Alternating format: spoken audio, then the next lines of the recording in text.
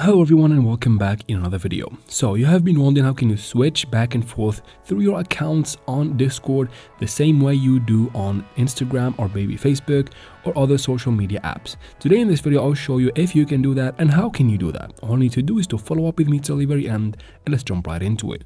First we need to get something out of the way. Since we're going to be using the Discord app, we need to go ahead and open your Play Store or App Store, depends on what device you're on, and let's go ahead and make sure we have the Discord app updated to the latest version for everything to work as perfectly as possible. So after that you can finally quit the store.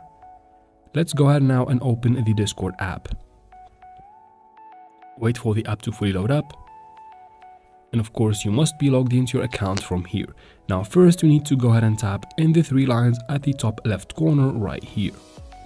From here tap on your profile picture in the bottom right corner to go to your settings. And now from here, if you go ahead and tap even on accounts, you find no option to switch accounts here. So if you even scroll down more and browse through settings, again, there is basically no switching feature or option on Discord yet. So how can we switch between accounts on Discord? It's simple, just tap on log out right here.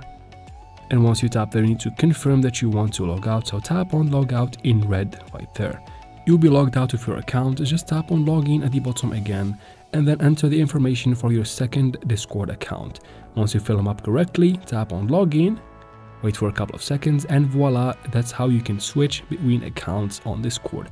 You can do that as many times as you want. Just follow up again in this video and you'll know exactly how can you do that again and again and again.